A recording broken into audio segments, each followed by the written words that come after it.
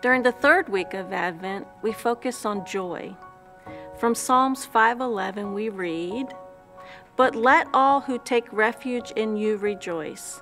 Let them ever sing for joy. Spread your protection over them so that those who love your name may exalt in you." Let us pray. Too often we think joy is something big, oh God. A brass band or a parade can certainly bring us joy. Just as easily and far more often, we can feel joy in a hug or the squeeze of a hand. We can see joy in a smile or hear it in laughter. Help us to not overlook the simple joys that peek into our lives daily. This week in our Advent journey, open our eyes to the joy that surrounds us. Amen.